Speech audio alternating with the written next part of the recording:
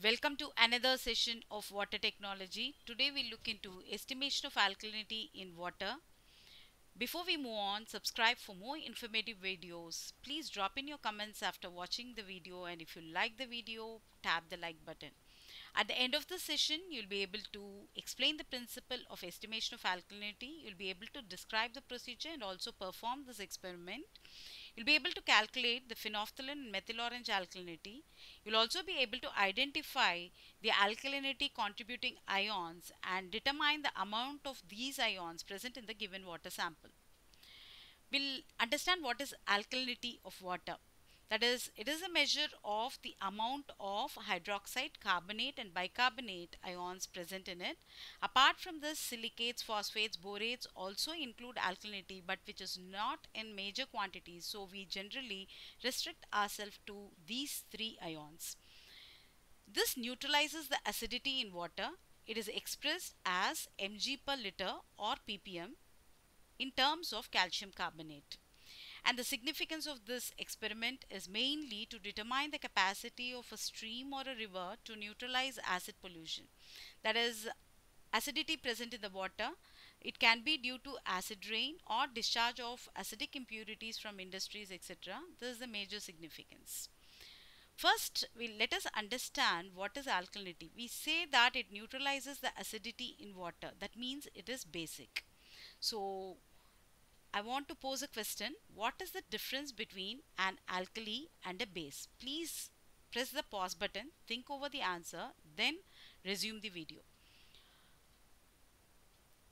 Base neutralizes the acid, that is, we all know. One which has a pH greater than 7 up to 14, we call it as a base, and it neutralizes acid.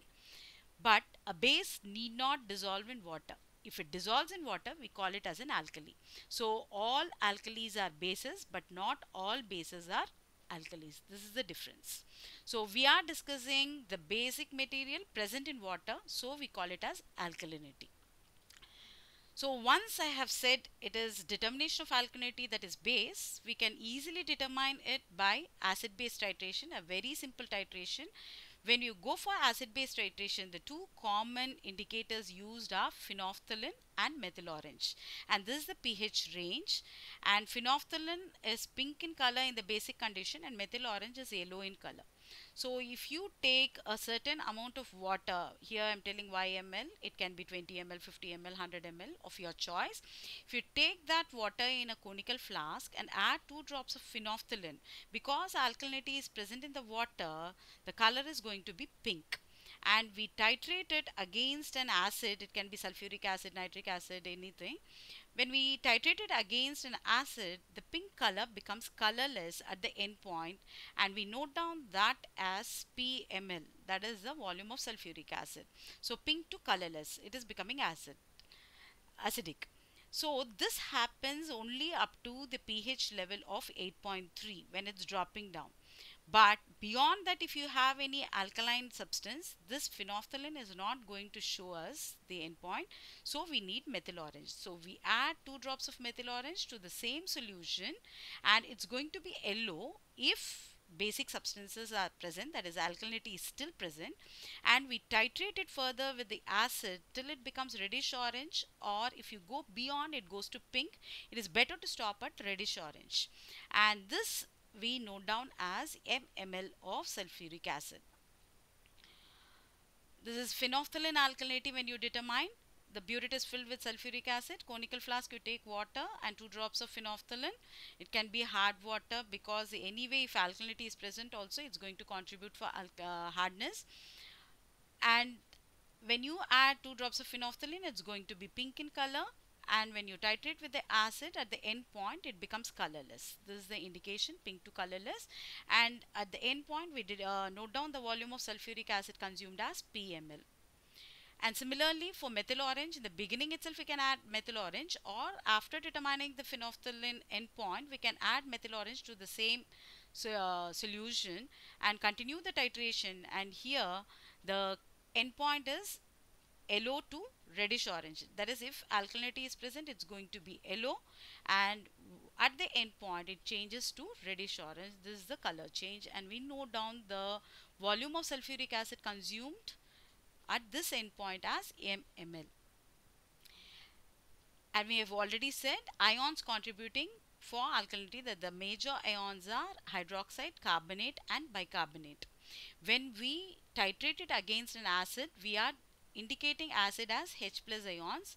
Hydroxide reacts with acid to form water. Carbonate reacts with one mole of carbonate reacts with 1 mole of acid to form bicarbonate. This is important here.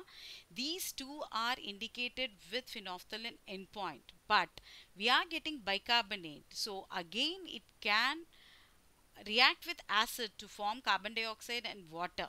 So only half of this carbonate, only one part of the carbonate is indicated with phenolphthalein indicator, but the bicarbonate further reacts with acid to form this, which is not indicated with phenolphthalein. So the carbonate which is turned to bicarbonate, and as well as the bicarbonate present in your water, both together will react with acid to form this with methyl orange indicator.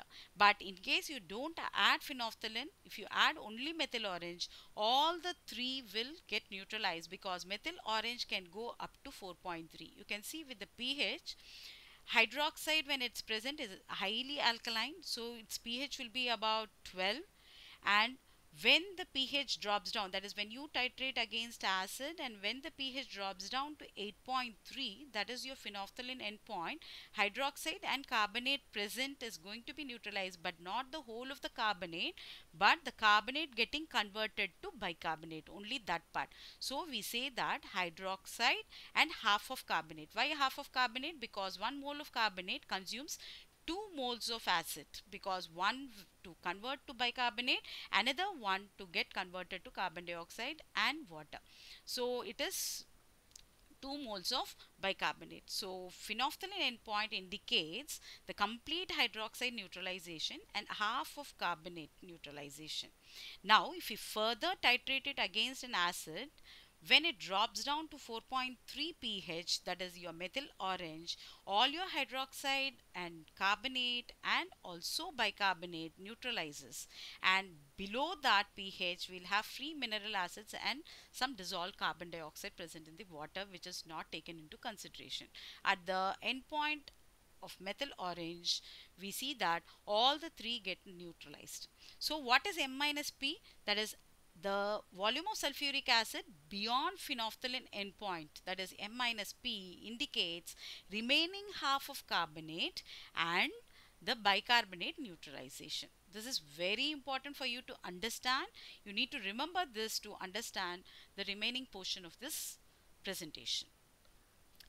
Now, as we have seen, these are the three ions contributing for alkalinity. We see that all the three ions will not be present together in the water, and hydroxide and bicarbonate cannot be present together, because the hydroxide and bicarbonate combines to form carbonate again.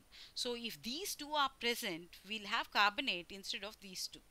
Okay, so for this reason we'll not have all the three present together, or will not have actually hydroxide and bicarbonate present together in the water. So what are the conditions present in the water? That once you have determined the alkalinity, the calculation is very simple. That is this is the general formula for determining alkalinity, which is expressed as calcium carbonate.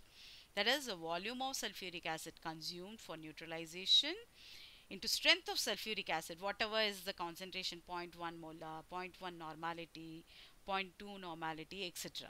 If you take it in normality, this is 50, which is nothing but the equivalent or weight of calcium carbonate. Because you are expressing the strength in normality, we are using equivalent weight.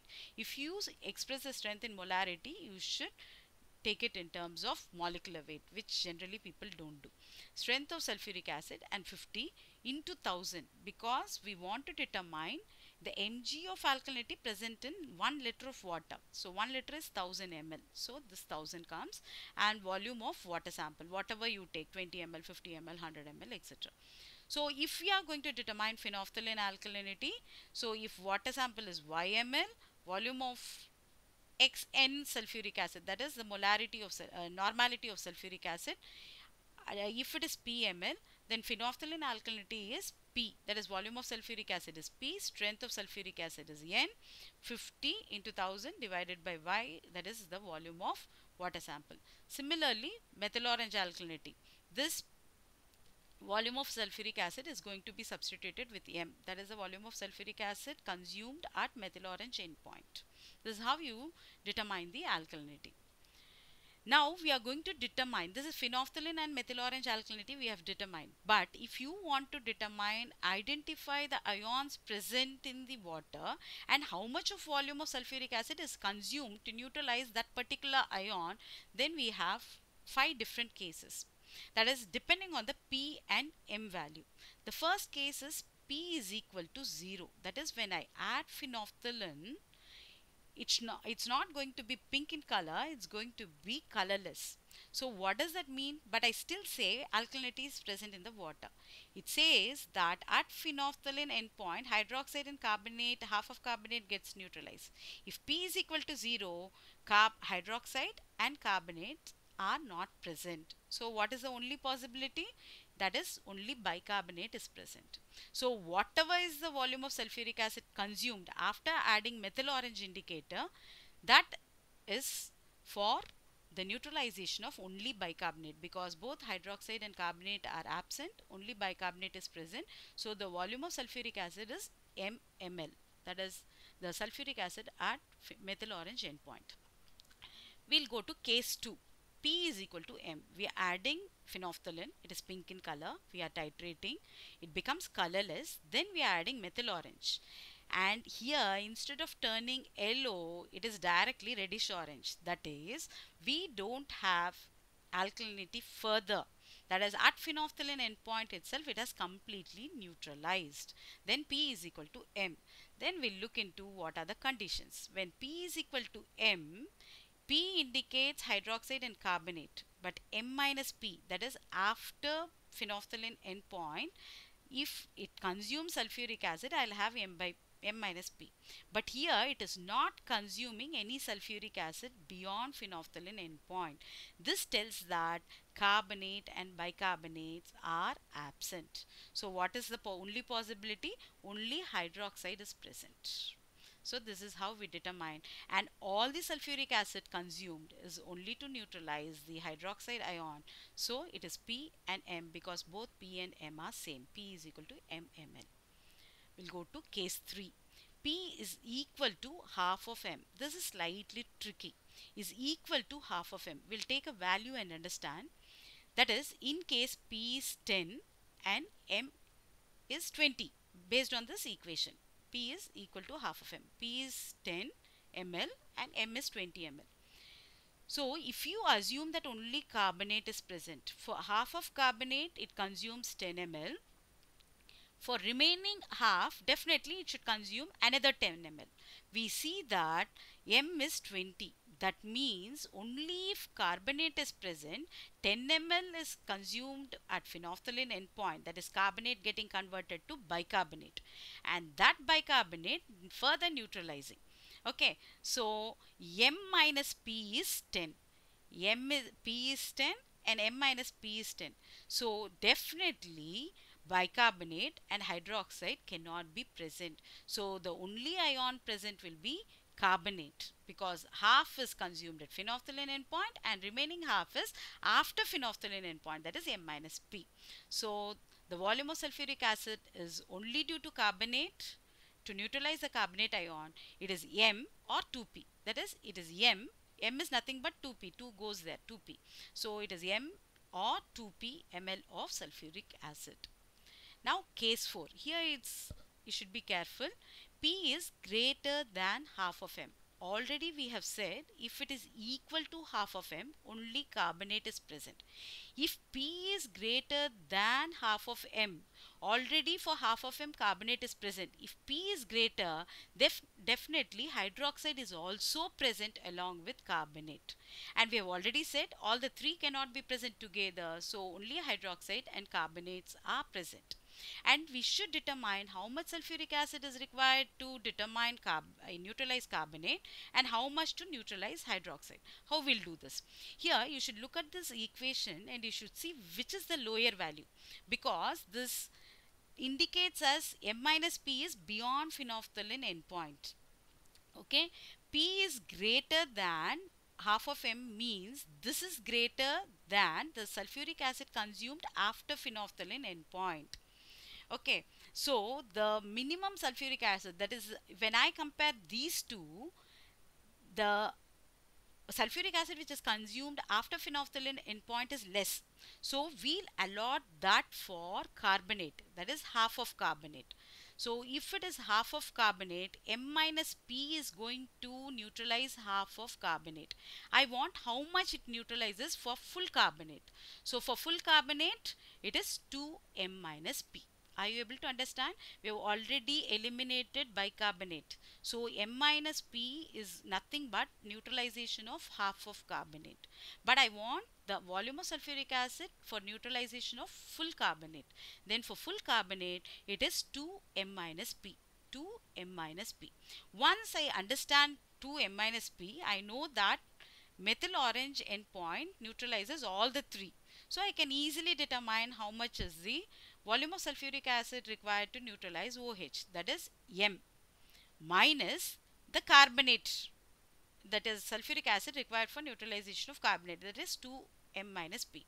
M minus 2M, I remove the brackets, plus 2P, so I get 2P minus M. This is how I determine the volume of sulfuric acid required to neutralize hydroxide ion. So I know carbonate and hydroxide.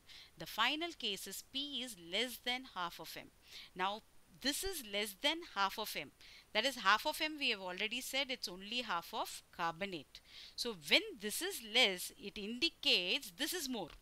When this is more, it tells apart from carbonate, bicarbonate is also present, because all the three cannot be present. The choice is carbonate and bicarbonate. Now we should determine how much for carbonate and how much for bicarbonate, that is sulfuric acid. Now again we'll go here. Which is the lower value, P or half of M? The lower value is P. So here P, hydroxide, is ruled out. At phenolphthalein endpoint, only half of carbonate is getting neutralized. So what is full carbonate? 2P. Are you able to understand? No hydroxide, only half of carbonate is getting neutralized. So for full carbonate, it is 2P. So this volume of sulfuric acid to neutralize carbonate is 2P, or 2P is nothing but M. Okay, sorry, it's wrong. It's only 2P. Don't take it as M. It's wrong. Avoid this M. It is 2 pml. Now we'll go to amount of sulfuric acid required to neutralize bicarbonate ion. So M is the overall neutralization of all the ions. So M minus 2P gives me the volume of sulfuric acid required to neutralize bicarbonate. Okay, these are the 5 cases and we are summarizing. That is, ions present, volume of sulfuric acid required to neutralize a particular thing, and conditions, all the 5 conditions what we have seen, P is equal to 0, M is equal to M, and all these 5 conditions. And in this chart you can very easily determine the volume of sulfuric acid required for neutralizing a particular ion present in the water. So for one small example we'll take, this is the alkalinity formula, and we'll take an example. That is, if they give a problem and you have identified what is P and what is M. First you should identify how much is phenolphthalein endpoint and how much is methyl orange endpoint. Then you calculate half of M. This is 26, so half of M is 13 ml. Have these 3 values in mind. P is 15, M is 26, half of M is 13. We'll go back to the chart. That is, P is 15, so it is not 0. This condition is ruled out. P is equal to M. P was 15 and M was 26. These two are not equal, so this condition is ruled out. Half of M was 13, P is 15. P 15 is not equal to 13, so this condition is also ruled out. P is 15 and half of M is 13. So 15 is greater than 13, so our water sample is this condition. So we need not go to this condition. Already we have decided this condition. So we have hydroxide and carbonate, bicarbonate completely absent. So how much sulfuric acid is required to neutralize hydroxide? 2p minus m. And the volume of sulfuric acid required to determine carbonate is 2m minus p. Now we'll go back. So the hydroxide alkalinity we are going to calculate 2p minus m. This is volume of sulfuric acid. Are you able to see volume of sulfuric acid? Now we'll put it as 2p minus m, and all the other things remain same. Here I am taking the volume of water sample as 20, so I substituted 20. If it is 50, it will be 50. If it's 100, it will be 100. Similarly, for carbonate alkalinity, we'll see that is 2m minus p. Carbonate is 2m minus p. So I'll substitute volume of sulfuric acid as 2 of m minus p, and I'll calculate the carbonate alkalinity, and you should put the units as ppm or mg per liter. This is how any problem given to you, look at the p value, m value, calculate half of m and go to your chart and see which condition satisfied, and accordingly substitute that formula, that is volume of sulfuric acid alone has to be substituted. All the other things will be the same, and you can identify the ions present in the water sample which contributes for alkalinity, and you can also individually calculate how much of sulfuric acid is required to neutralize a particular ion. This is all for this session. Thank you for listening. If you like the video, please tap the like button. Please do drop your comments. And don't forget to subscribe for more informative videos. Thank you. Let us meet again in another session. Until then, bye-bye.